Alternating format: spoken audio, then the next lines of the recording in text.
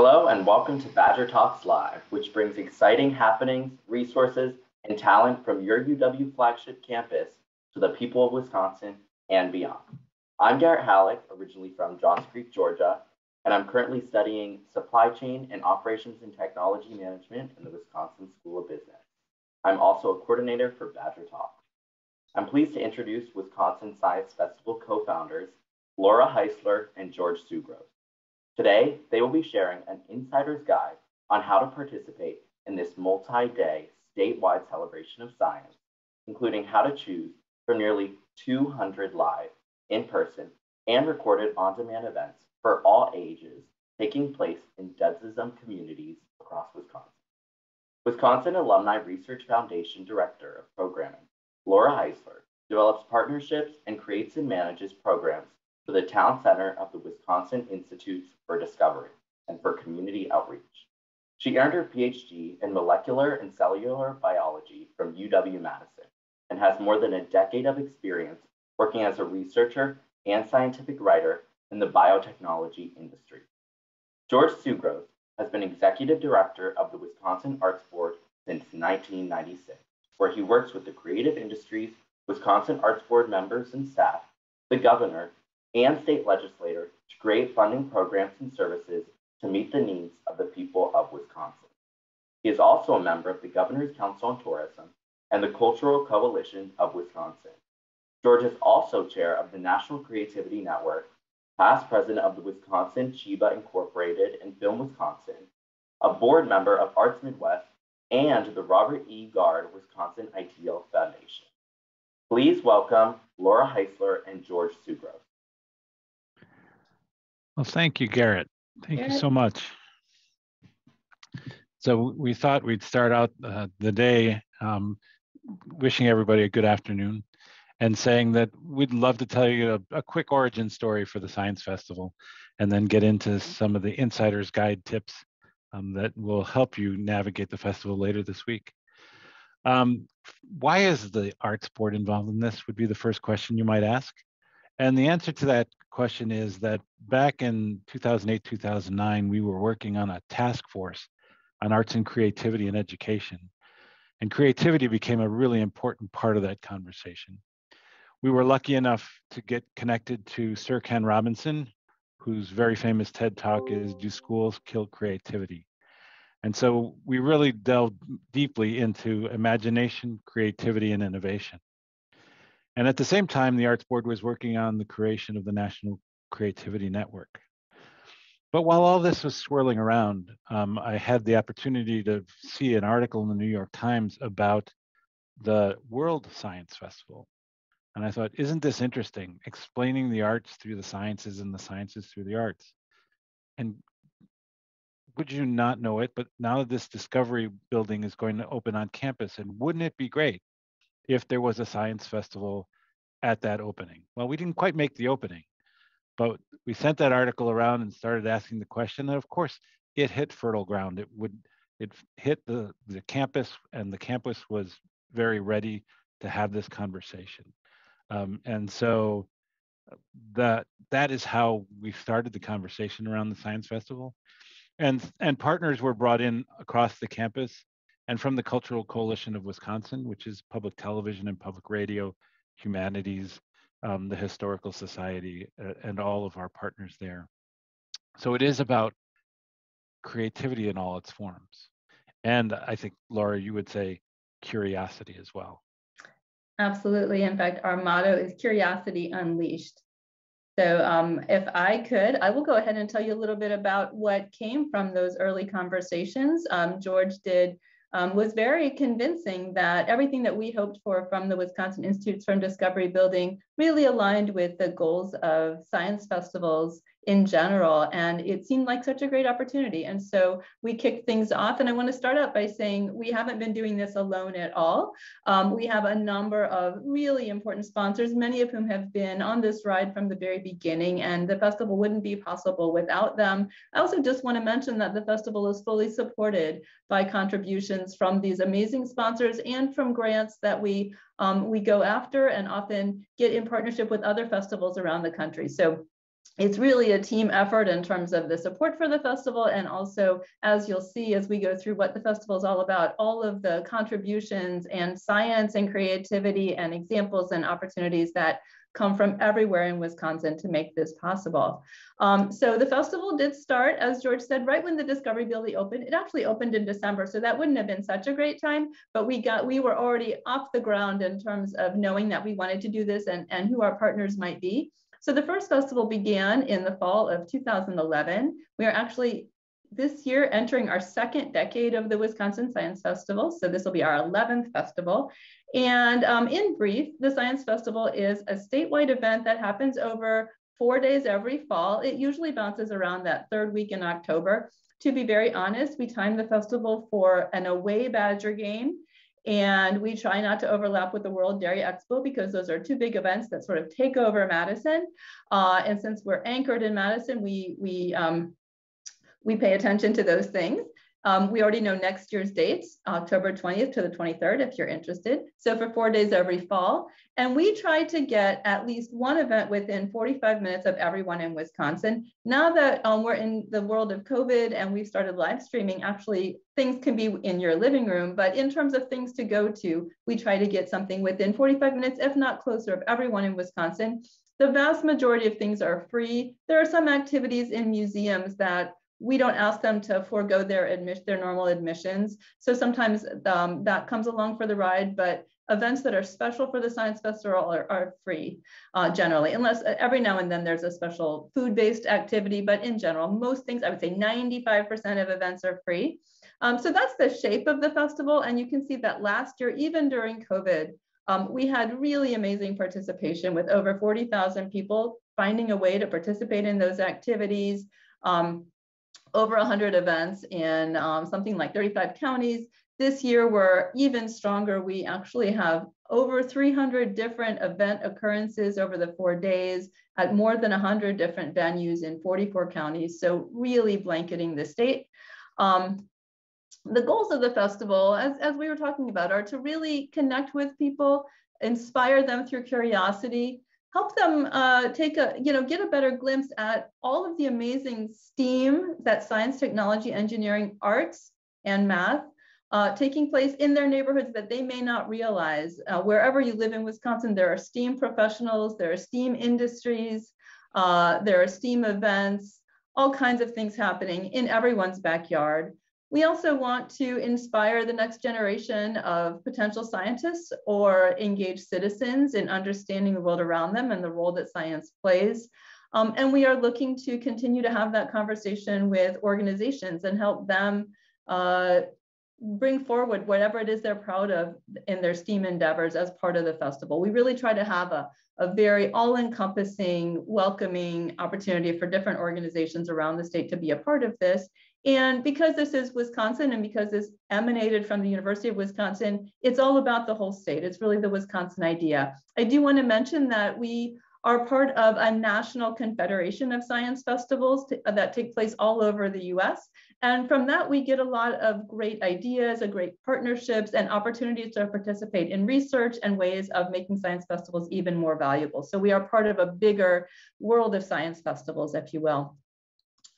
Just to give you a sense of some of the networks that we rely on to make the Science Festival possible, as George was saying, a lot of these stem from some of these early conversations and creative organizations that blanket the state, like the Historical Society, like networks of dozens of libraries and museums, Wisconsin Public Radio and PBS Wisconsin, help connect with a lot of different folks in communities around the state, with folks on the ground in those communities that are part of those networks. We work closely with the DNR and have activities in a number of state parks, art galleries, and a lot of UW campuses and extension often find their way to participate in the festival and connect with people in their areas. And as you can see, those are a sample of, you can see that those are events.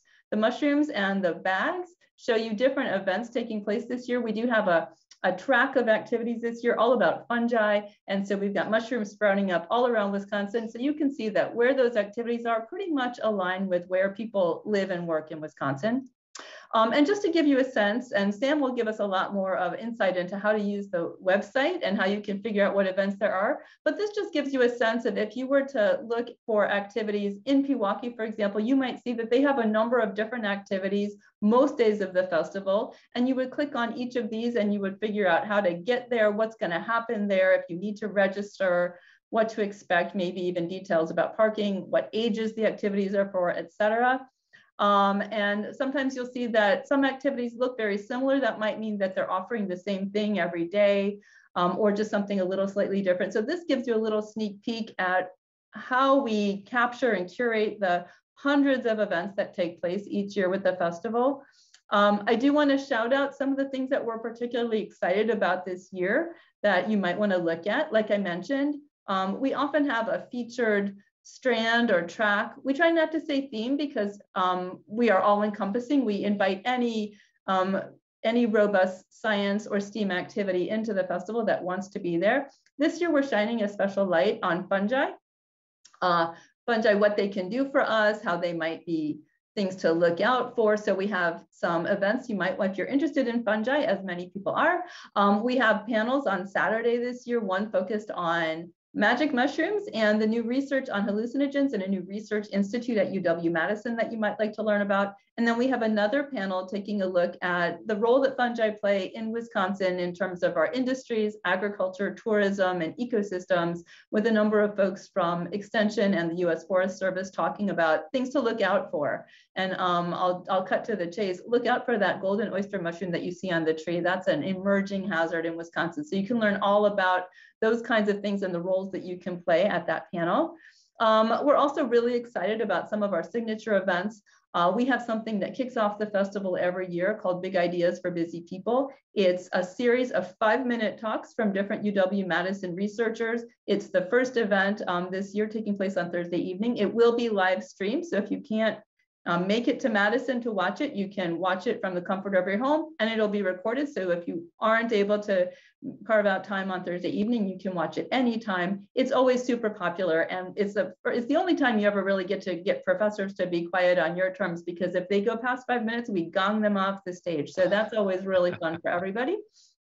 Normally a signature event of the festival is a big expo that we have at the Discovery Building, and we usually see people coming from all over Wisconsin and frankly from many different states to get their hands on more than 60 different activities each of 4 days of the festival. We're not doing that this year because of COVID. We have turned the festival into something virtual that you can click on lots of different activities and do things from the comfort of your home, do science experiments, take tours, and more. So we have a virtual expo this year. We also started something last year for COVID that we're going to continue, which is getting you outside to be a part of a statewide bio blitz, which is kind of a friendly competition to see how many different observations you can make and record about science around you and get others to notice what's going on and maybe comment on what you're seeing or help you understand or identify what it is you're seeing. So that's a really fun, self-guided way to be a part of a bigger look at what's going on. And we're capturing all of those data to learn some baseline facts about what goes on in Wisconsin in nature this time of year. And we'll watch that over time and see what the impact of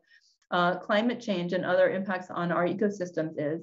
And then I want to also call out another event in Madison, something we started last year for COVID that will continue is drive-in movies. And we're featuring science movies. This year we're featuring Fantastic Fungi and Another Way to Have Fun with Fungi. It's a double feature. After that, we have Alice in Wonderland. So all of these events are free, many of them live streamed or things that you can do on your own. So do check them out.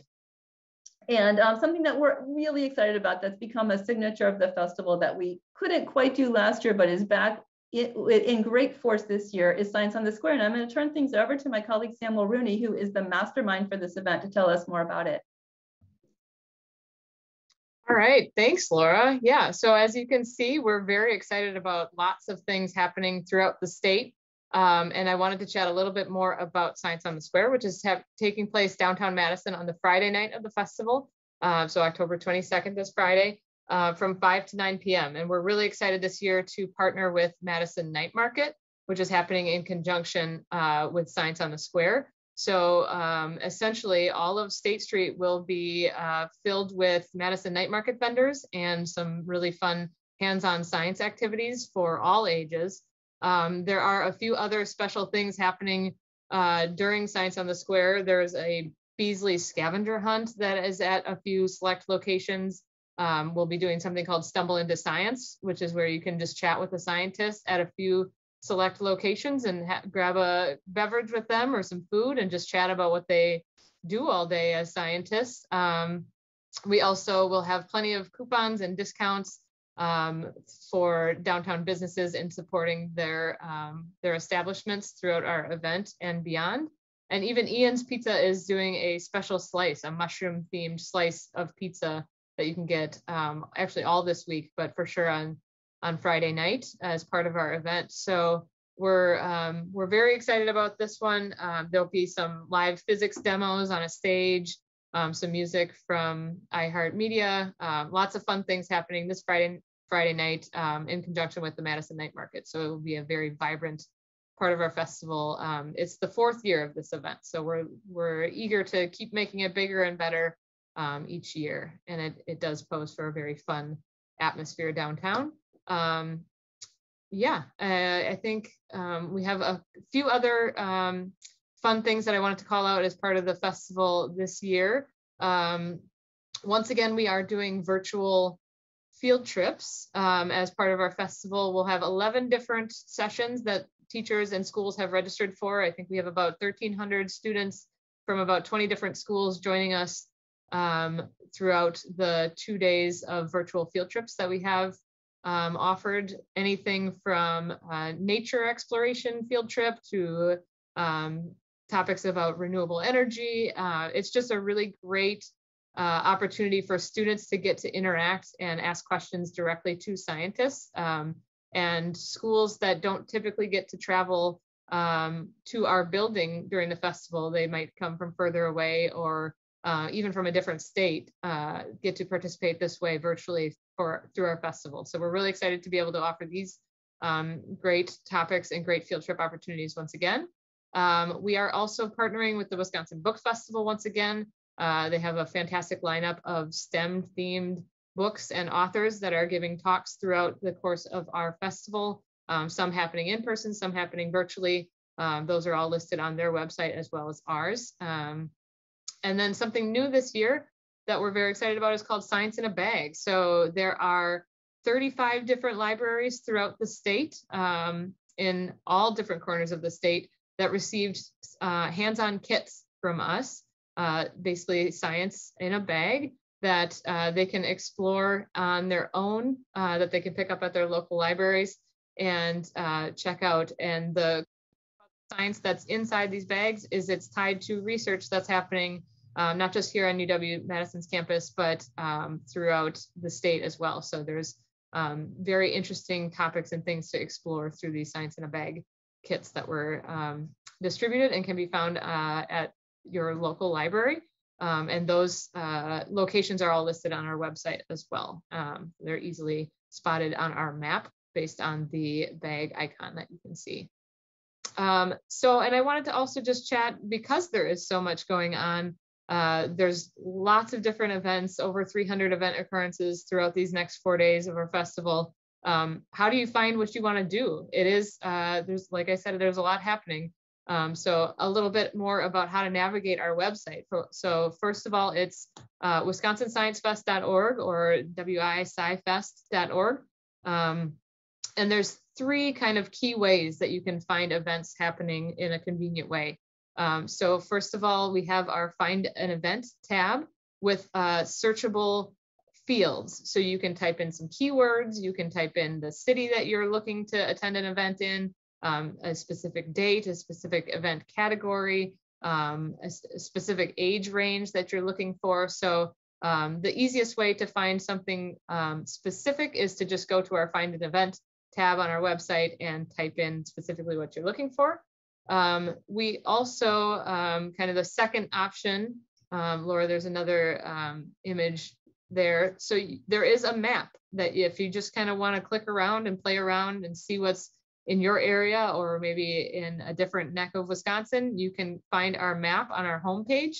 You scroll down a little bit and you can see lots of different mushroom icons. You can see the science in a bag icons that I talked about earlier. And you can just click on those to find the event details that will link you right to the actual event listing on our website. So that's sort of the second way. You can either search your own key terms or you can find out on our map.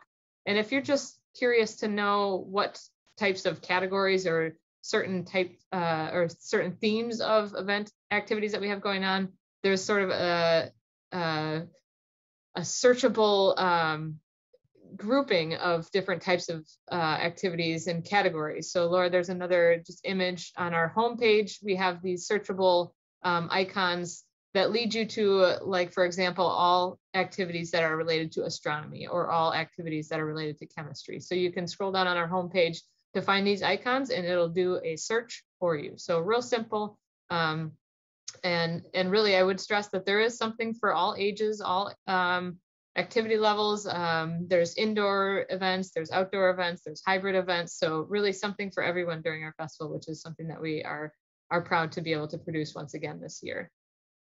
So yeah, and we are, I wanted to share a brief demo of some of the kits that are happening throughout the state in our Science in a Bag kits. So we have a short little clip here that kind of explains a little bit more about what Science in a Bag is all about and highlights one of the kits that is in some of those kits that were distributed throughout the state. So enjoy.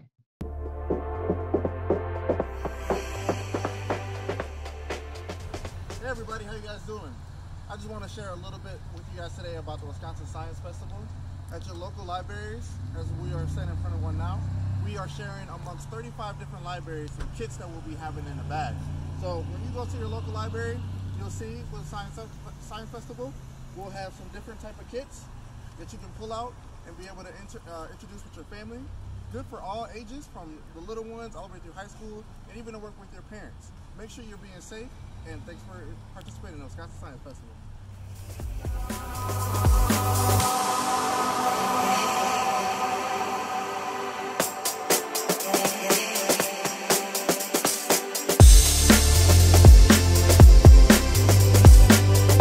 Okay, you've got your science in a bag. There's a bunch of stuff in there. Some of those kits you might want to explore right away. One of those is really cool from the Materials Research Science and Engineering Center in partnership with a graduate student from physics and also an artist, Aiden Gardell. Put together some amazing opportunities through this video and guided structure to help you investigate light and create art through investigation of light. So light's moving around in all sorts of different pathways, but it moves in a wave. So there's waves going in different ways. That can be difficult to control. So what you have with the little filters are a way to make the light move together in the same pathway. So that's cool. That's called a polarizer. And you have a couple of polarizers that you can turn, twist, and manipulate to see how light passes through one and moves in the same direction. And then what happens if it passes through another? Two polarizers, and you can twist and turn and see some of the patterns that develop based on what you investigate. More than that, you can take that two polarizers and you can create kind of a sandwich. So in between, you can start to put some cellophane in there, and you'll see that right here. And you can stack stuff in between and put your cellophane in there. You can twist, turn, anything that really is able to pass light through pretty easily, something that's mostly transparent will work well. And again, you can manipulate, you can cut shapes, you can stack those shapes up and start to develop some unique things that only you create as part of Science in a Bag at this year's festival. Enjoy your explorations. Can't wait to hear how your stories go and inspire others to do more of the same. All right, do science, have fun, enjoy.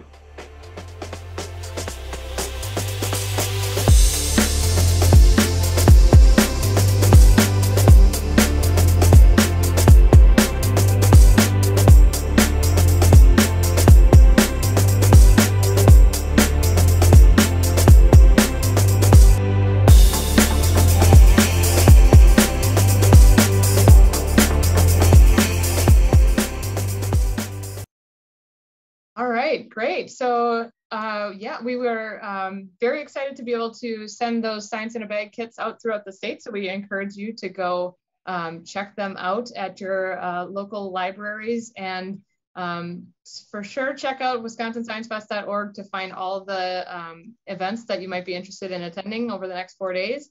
And then something I didn't mention is that we are excited to have Beasley, our Science Festival honeybee mascot, flying around throughout the state, and you might spot some photos of her on our website as well. And I think I have a special guest here today as well who wanted to stop by and say hi. She's very busy this week. This is Beasley, our mascot, and she, you might spot her downtown at Science on the Square, or if you attend our drive-in movies at the Mallard Stadium. She's a very friendly bee and loves to see everybody engaging in our STEAM activities throughout the 4 days of the festival. So thanks, Beasley, for stopping by. Wow, great job. And hello, Beasley. Is Beasley taking autographs when we see her, or? She loves to take photos. She's very popular with selfies. So yes, if you spot her, feel free to track her down and get a photo. Fantastic. Well, hello, everybody. Fran Paleo-Moyer, Badger Talks producer. We have the Wisconsin Science Festival team with us today. And boy, we're really impressed with all of the work that you all have done to produce so many events around the state. 64% outside of Dane County. That is wonderful. And I'm really impressed with how you were able to take existing events and venues like the Madison Night Market and the Mallards, Duck Pond, and then integrate science into these everyday happenings, including libraries and schools. So bravo, great job, everyone. So can you tell us a little bit about if you want to be a host? So there are libraries and other groups hosting events. How do you go about becoming a host of an event for the Science Festival? Yeah, I can take that question. So right now we're pretty set with event hosts. So we're excited to just promote what we have right now, but then we're already gearing up for next year's festival, which Laura mentioned the dates, October 20th through the 23rd. And shortly after this year's festival, we will put our host an event interest form on our website. So just going to host an event, the host an event tab on wisconsinsciencefest.org will lead you to a form to fill out. And that basically lets us know that you're interested, and we'll keep you up to date on the requirements as we get closer to our festival opening up for registration next year. And really, yeah, we're excited to bring in all different types of organizations hosting events related to science, technology, engineering, art, or math, and really promoting the Wisconsin idea through the Wisconsin Science Festival. So yeah. Great. And are you also looking for volunteers still for this year, or is that something maybe people can plan for next year as well? I would definitely say plan for next year. Mark your calendars on all fronts, whether you're participating or volunteering or hosting. We are doing pretty great with volunteers. You'll see a lot of our fantastic Discovery volunteers downtown at the Science on the Square event, representing the Wisconsin Science Festival in their nice pink volunteer t-shirts this year. So yeah, it's a great opportunity to volunteer if you are interested in promoting science outreach. And it sounds like you have a nice mix of virtual events and in-person events, which is fantastic. Is that new as a result of COVID, or were you doing virtual events before? And is that something you think will continue like from now on, regardless of the situation with the pandemic? I'll maybe respond to that, and then Sam, feel free to join in. It is definitely new as a result of COVID. We were really all about getting folks to come together and go to a STEAM venue or come to a venue that was promoting some kind of science activity, even if it's a non-STEAM venue like a state park, and really get out there in person. And we always would record anything that was amenable to being recorded, like a lecture or a talk, if we could. These were definitely some innovations in response to COVID. And we were pleased last year, actually, that by doing this, by making some events live streamed, recording everything, and then having sort of self-guided activities that people could do safely, like the Bio Blitz, or like going to a drive-in movie, we actually increased participation in festival activities by about 1/3 during COVID. So what we learned from that is that people like to be able to do things sort of on demand, on their own speed and in their own time. And so that's something we want to continue, because our goal for the festival is to connect as many people. I secretly would love it if every single person in Wisconsin knew when it was Science Festival time, put it on their calendars and made their plan using our website to figure out how they were going to engage with all this amazing science activity. So I don't think we're going to let those things go. The brilliant idea that Sam helped lead with Science in a Bag is something that I think we hope to continue as a way of reaching more interested folks than can maybe get to activities. So we're just looking to grow our reach. And so we're going to keep all the things that work, and things that aren't well attended, we'll probably question whether or not we should do them maybe differently and maybe adopt some of these practices. Wonderful. And George, hearkening back to that TED Talk that inspired you so long ago for the Science Festival, can I ask the question of you and the rest of the team, what are you most excited about, or what are you most proud about this year, most proud of? Yeah, it's a great question, Fran. First and foremost, the fact that this is in fact a Wisconsin Science Festival. You know, when you start something in Madison, you might have the problem of it being only Madison focused. But from the beginning, this was a Wisconsin Science Festival, and using the sesquicentennial model and the Badger State Games model, it was an opportunity to spread things out across the state by having such a low barrier of entry. If you have an event and it's coming during this time and it's science related or STEAM related in this instance, let's hook up, let's get this together, let's promote it together, let's make this something really big. And it's become that. And it's a testament to the team that produces the festival and the advisors that advise the festival, the hosts and the sponsors as well. The other thing I'll say, of course, I'm very proud of the fact that the arts are very involved in the festival, because I think it's really important that we can explain how the arts work through the sciences and vice versa, because that helps us not only learn something, but inspire our curiosity to learn more. So those would be my two answers. Thank you.